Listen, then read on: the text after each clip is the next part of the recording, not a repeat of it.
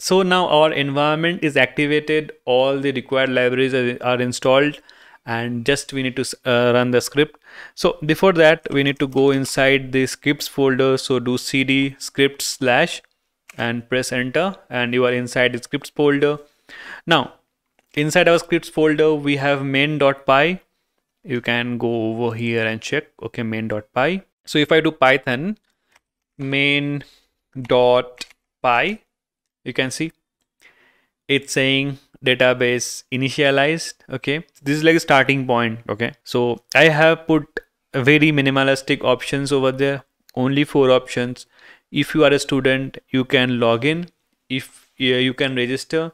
If you are a librarian, you can log in and you can register. Okay, very simple options, nothing like too much fancy. So now you can see it is showing database initialized. So now why it is showing database initialized? Okay, I'll show you that part. So it's saying press enter to exit, or you can enter your option. Okay, so if I press enter, it will exit. Fine. I'll use Control L to clear the screen. Now what I will do, I will come to the data. Inside the data, there are some data that I have used. If I open any one of these files, so you can see these are the data that I have used, the borrow data. So let's delete this data. Let's see what happens if this data is not present. Now if I open the script, okay, if I run python main.py, okay, you can see database initialized and your data folder got created again. So if you open the data, you can see all the files that were present, they got created again. Okay, and one more thing, these are all CSV files. I have already made a whole playlist on CSV file. If you want to watch that, you can definitely go and check it out. But if there is no database, completely empty, okay, it is automatically going to create the folder for you and the files for you. Okay, you don't have to worry.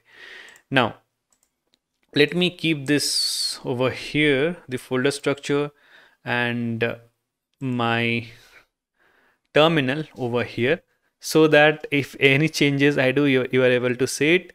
And yes, I'll change it. I'll change the layout based upon the content. If there is more content, I will make it wider or lesser. Anyways, not to be concerned about these things.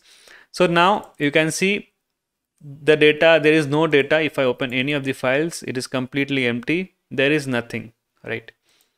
So if I now go and do register, okay, since there is no data, we should not be able to log in, but let's try to log in. Okay, in this video I will show you the librarian part.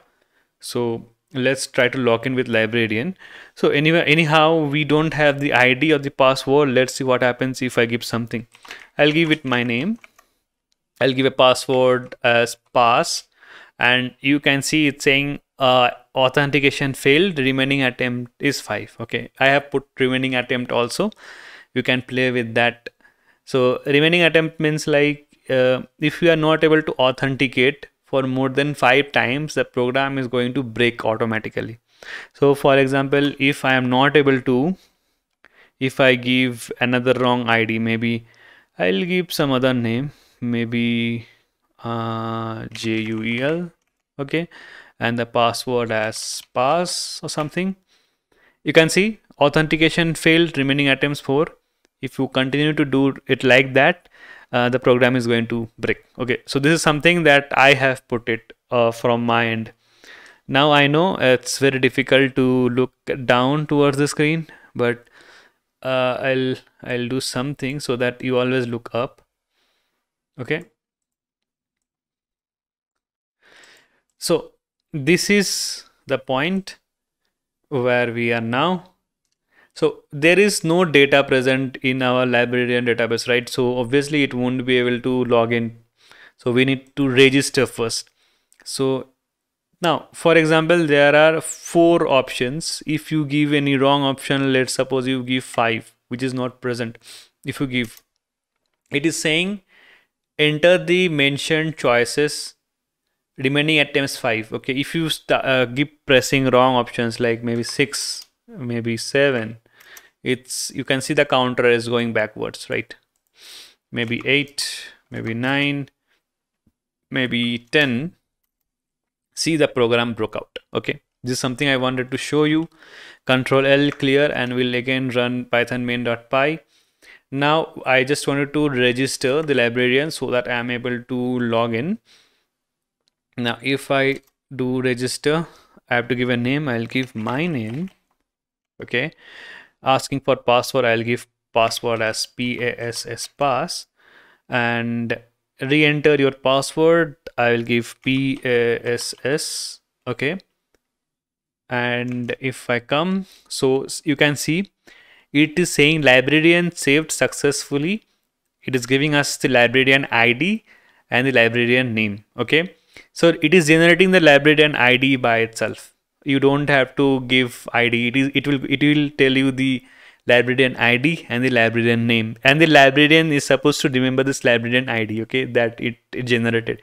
If you are not able to remember this, then obviously you can't log in. So I will remember this LB0001. Okay, and you have to remember the name. You have to remember the ID and the password. Okay, the name is not that important over here. Now we are able to successfully register. Now here, while registering, I'll show you. Let's suppose I'll give an example. Your name as, maybe I will give a name as, maybe I'm not getting a good name. Maybe Flint. Okay, don't know why this came up, but Flint.